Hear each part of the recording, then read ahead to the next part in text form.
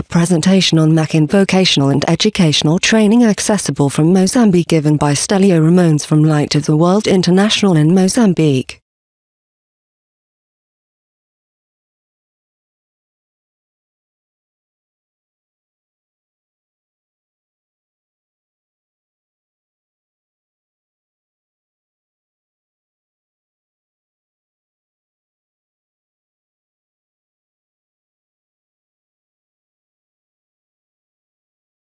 This presentation summarizes the good practice of making vocational training centers inclusive of and accessible to persons with disabilities in Mozambique.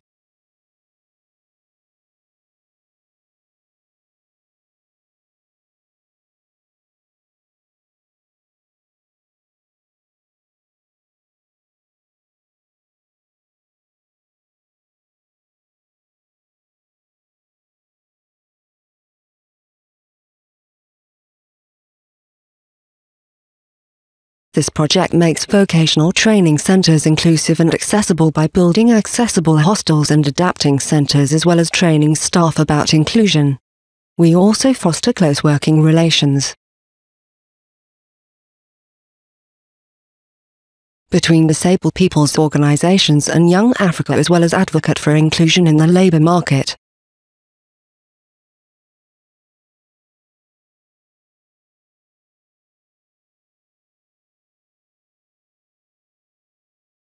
Photos from the Young Africa training centers. Photo 1 shows a ramp which ensures access to the building for wheelchair users. Photo 2 shows trainees from a technical course who communicate in sign language. The 3 trainees in the picture are wearing work overalls and safety helmets.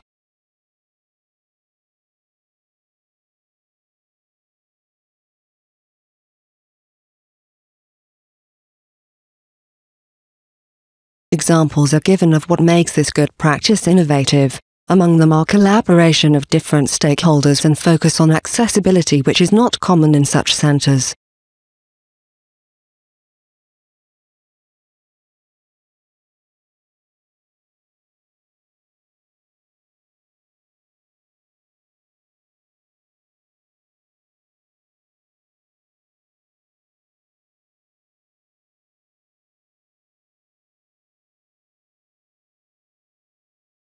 Some examples of the results and impact of the project so far, including 182 persons with disabilities trained in industrial and agricultural courses, 13 individuals are now employed, 47 students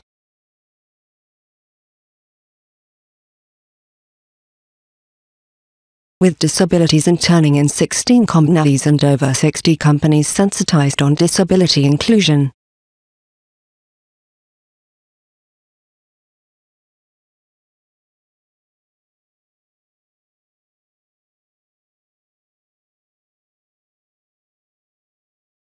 Four pictures from the Skills Fair in December 2017. 1. Photo from the sessions of the fair. 2. Interview with one of the trainees who has a physical disability. 3. Group photo from the fair. 4. Scan of one of the newspaper article reporting about the project in the fair.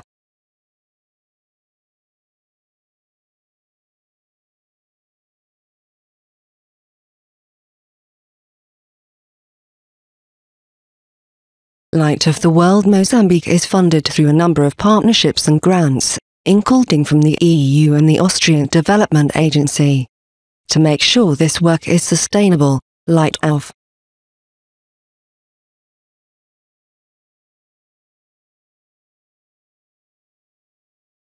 the World will replicate the initiative in other 3 Young Center and countries. Also, all new Young Africa project or apostles now include a disability component.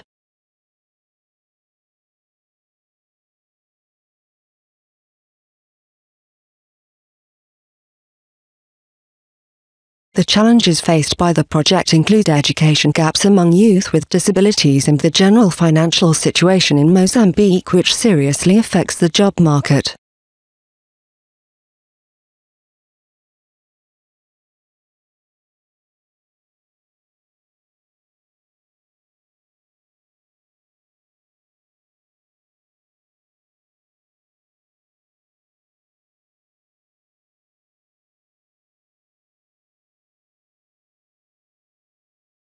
Next steps include identifying potential funders, provide training to 100 companies in Beira on how to include people with disabilities and to focus on literacy courses to improve reading and writing skills of